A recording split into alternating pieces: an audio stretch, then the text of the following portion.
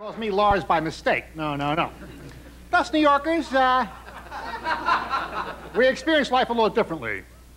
Give you an example. Last February, I had occasion to fall 8 stories down an elevator shaft. I was happy to be alive, but I was ticked off I missed my floor. But that's not my Achilles heel. My big problem is I spend money with reckless abandon. Last month, I blew $5,000 at a reincarnation seminar. I got to thinking, what the hell? You only live once.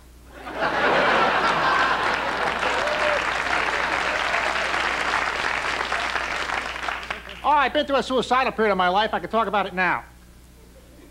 Thanks for the concern. Yeah, I was upstairs in my room hacking away at myself with a sharp instrument.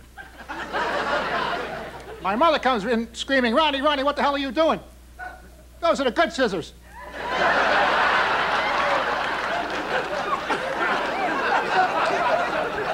Thanks, Mom. But family is everything. My father's going to be a wealthy man very soon. He has a $10 million liability suit pending against the zoo. Yeah, the sign said, do not feed the animals. Mention nothing about sticking your head through the bars.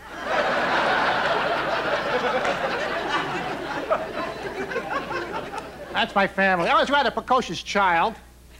I used to glue extra wings on flies. And then watch them attempt to navigate at speeds beyond their control. Well, Mr. Fly, not such a big shot at Mach 7, are you? Little wings can't take the G's? I used to be afraid of the dark. I still am. So now I sleep with the lights on, with my eyes open, standing up holding a grenade. I'm the kind of person, I think you can sense this. I like to live life right on the edge. So I eat poison mushrooms. But I stuff them with the antidote.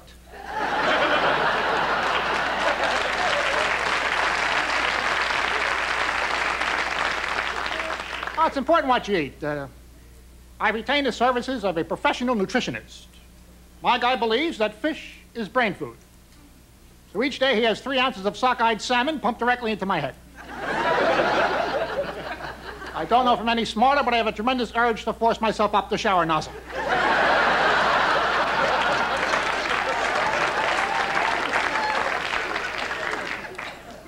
Spawning, that's what it's all about.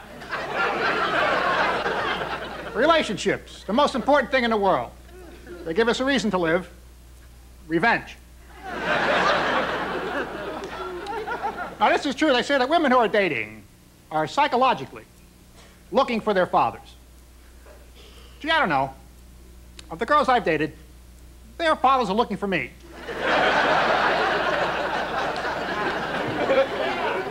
But I'm married. I've been married 28 years. Well, I've taken the liberty of calculating that in dog years.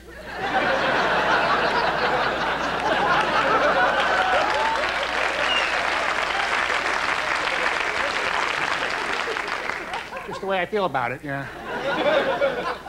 Wife and I have an open marriage, but nobody wants in.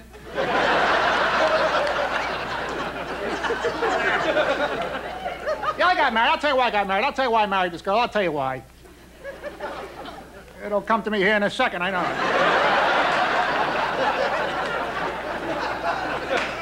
Oh, yeah, I asked her one question. I said, honey, if I was in a fire and I was burned beyond recognition, would you still love me? And she said, yes. Even more so.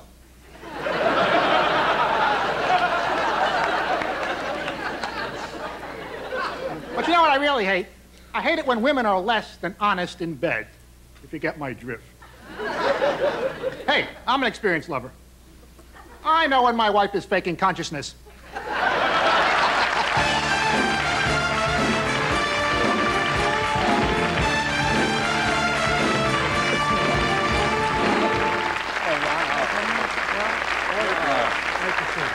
Thank you. Good to see you again. Oh, thanks, John. You grew it back, didn't you? My mustache. Last time you were on the show, you were sans mustache. Right. Why'd you grow it back? Tax purposes.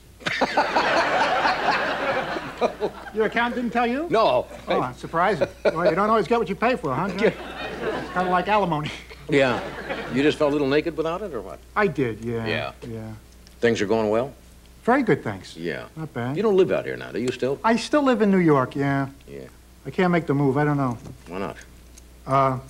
I think the North Pole is now located there, and it's just the magnetism keeps me there, or something like that. Yeah. Did you always want to stand up in front of an audience and be funny? No, the furthest thing from my mind. Really? I never knew really what I wanted to do. I took one of these, what do you call it, aptitude tests? Yeah. Results came back. Counselor called me in. He said, Mr. Shakes, would you rather be a transvestite hooker or work in a slaughterhouse? So? I was happy I had options. You know? Here to present.